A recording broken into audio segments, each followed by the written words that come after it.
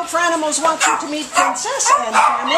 Princess ID number at the Baldwin Park Shelter is A4978514. She's a pretty little, not that little. They say she's a Long-Haired Chihuahua. There's something else going on there, certainly. She's kind of a chunky little girl. She has 4 9-day-old pups with her. She came in as a stray on July 30th. And because of the pups, for that reason, she is rescue only. So if you are a part of a rescue group, this is a wonderful, wonderful candidate. She's a very sweet dog. Kristen, can you tell us anything about her? You know, she's housebroken. She walks low on a leash. She is willing to leave her pups to go, but wants to come right back.